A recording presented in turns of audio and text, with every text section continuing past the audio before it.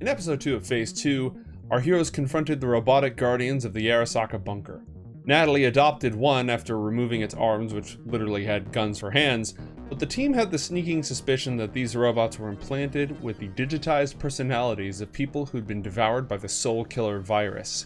Their theories were confirmed when they found bodies that suffered violent deaths, and then later, more robots covered in the old, stained, dried flesh and blood of those same humans. They had peeled their flesh from their bones and draped it across themselves in a desperate attempt to recapture their lost humanity.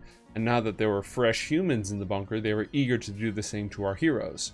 A fight broke out, guns were shot, Monarch's prized shield was broken, but all the robots except for Ichiro, the one that Natalie adopted, were vanquished and dispatched.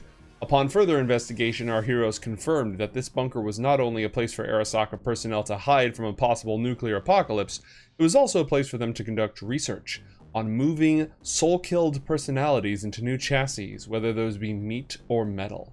The secrets of this place could give them a weapon that they can use in their war against the conspiracy that plots to destroy them and everything they love, and probably some other stuff as well.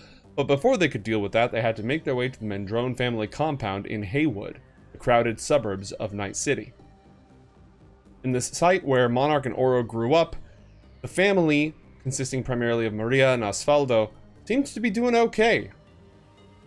Our heroes arrived, they looked at the forbidden baby pictures, which primarily consisted of baby Monarch punching other babies in their faces, when all of a sudden they heard the roar of motorbikes outside. The Red Chrome Legion and their leader, Babylon, had rolled up to cause trouble.